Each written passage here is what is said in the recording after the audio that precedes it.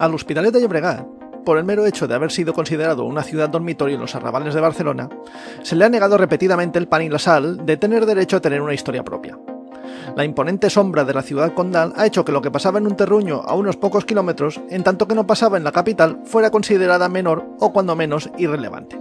Ello ha hecho que sus propios habitantes sepan más de lo que pasó en la ciudad vecina, por irrelevante que sea, que los hechos que acaecieron por donde pasea cada día, por trascendentes que sean. La cual cosa, si lo vamos a pensar, no tiene ni pies ni cabeza.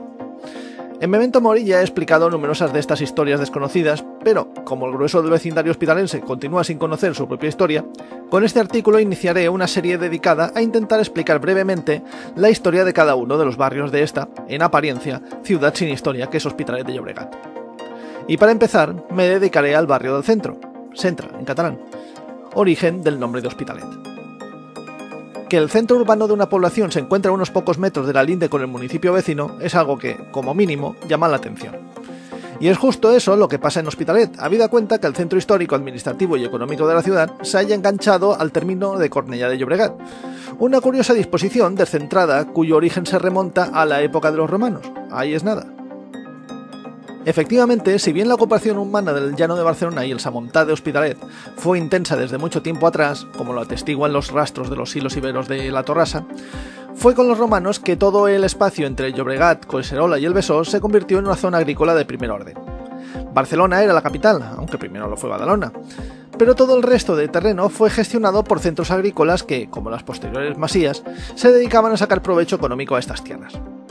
Ello hizo que el espacio que hoy consideramos Hospitalet estuviera ocupado por villas más o menos aisladas que se organizaban alrededor del ramal de costa de la Vía Augusta, aprovechando los fértiles terrenos que va creando un delta del Llobregat en expansión.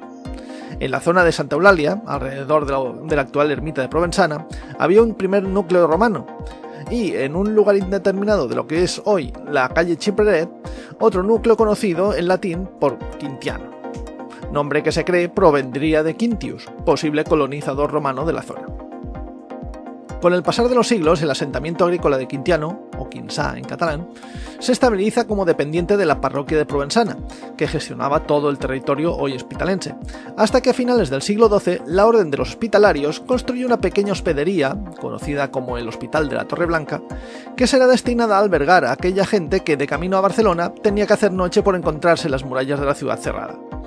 El lugar exacto donde se encontraba no se conoce, pero se cree que debía estar en la zona de la Plaza Moseromar, dada su posición al pie de la antigua Vía Augusta, actual carrer Major. Sea como sea, el éxito de esta infraestructura, medio hospital, medio hostal, hace que la zona del antiguo Quintiano crezca en población. En 1356 tendrá unos 250 habitantes, pasándose a llamar durante el siglo XV la Pobla de Hospitalet, y por economía oral, simplemente Hospitalet. Así las cosas, mientras que el antiguo Quintiano crece con el tiempo, el núcleo de Provenzana no se desarrolla, por lo que la Pobla pasa a tener la capitalidad del municipio. Ello implica que en el mismo siglo XV se construye su propia iglesia, Santa Eulàlia de Mérida, que será conocida como Iglesia Nova.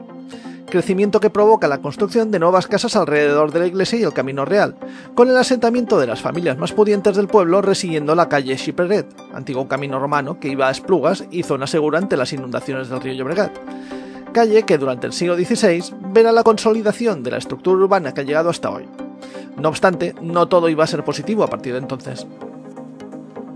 Las epidemias y sobre todo las guerras pasaron una cara factura a Hospitalet debido a su cercanía a Barcelona. Ello la convertía en tierra de paso, cuando no en campo de batalla, en todos los conflictos en que estaba implicada la ciudad condal. No en vano, en 1713 se firmó, posiblemente en la Casa España, el trascendente Convenio de Hospitalet, del Tratado de Utrecht, por el cual las tropas austracistas que estaban batallando en la Guerra de Sucesión abandonaban suelo español, dejando a Felipe V el camino libre para imponerse en la guerra que acabó al año siguiente con la caída del sitio de Barcelona. Esta y las guerras que vinieron después, la Guerra de la Independencia, hicieron que a principios del siglo XIX el municipio no pasara de 900 habitantes, prácticamente todos ubicados en la Pobla. Pero todo iba a cambiar.